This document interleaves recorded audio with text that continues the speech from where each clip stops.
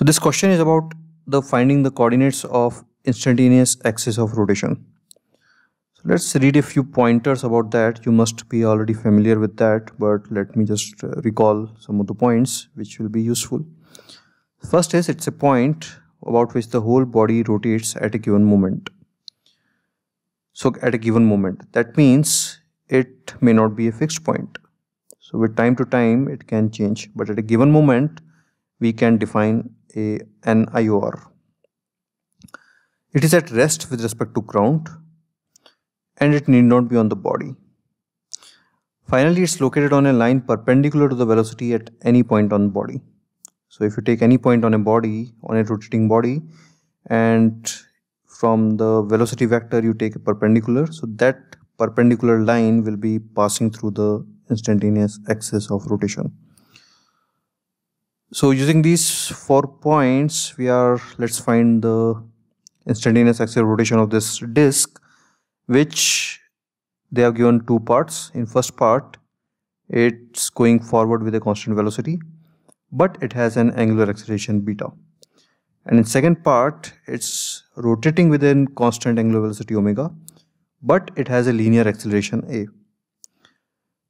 So we need to find the coordinates of Ior. So if we take the center and let's have the velocity v at a given moment, then we can see that Ior must be located at a line perpendicular to the velocity. So Ior must lie on this point, this line somewhere. Now if the velocity of center of mass is v, then that Ior will also have a velocity v with respect to center and so v with respect to ground, and with respect to center it will have a velocity omega y if this point is at a distance y. So again we have taken this point, so an instantaneous axis of rotation must lie on this point perpendicular to velocity. So we are assuming, let's say it is at a distance y. So the velocity of this point will be velocity with respect to center of mass with respect to this point, that is omega y, plus velocity of this point, that is v. So I should not say center of mass, so we can write this about any point on the body. So we have selected this point because it's convenient to us as the disk is rotating about this point. So again, about this point, we have taken this point which we have assuming to be Ior. So the velocity of this point P is velocity with respect to center plus velocity of center. So we have drawn it in a vector form.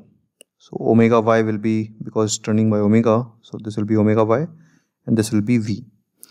Now it is at rest with respect to ground, that means v must be equal to omega y. So Vp, velocity of P point, should be 0, implies V is equal to omega y.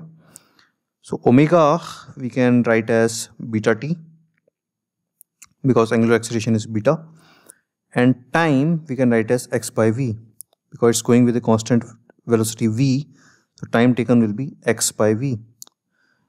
So if we put these values, so instead of t we put x by v and instead of omega we put beta x by v. We simplify and get y is equal to v square by beta x. So this is how the coordinates of Ior are varying with x.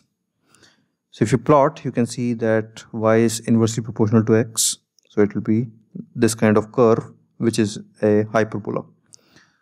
Now in second case, the center is accelerating with acceleration a and angular velocity is given as constant, that is omega. So again the same equation will apply. So let's say at any given moment its velocity is v, and again the velocity with respect to center will be omega y. So because again this point is this point is Ior, for this point we can say v is omega y.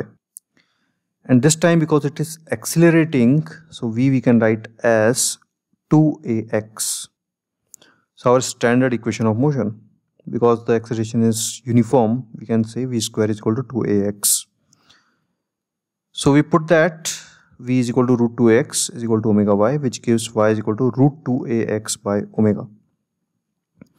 So if you square that, it will be in the form of y square is proportional to x. So that is the equation of parabola. So in second case, the axis of rotation is moving away from the center, and in first case, it is moving towards the center. Yeah.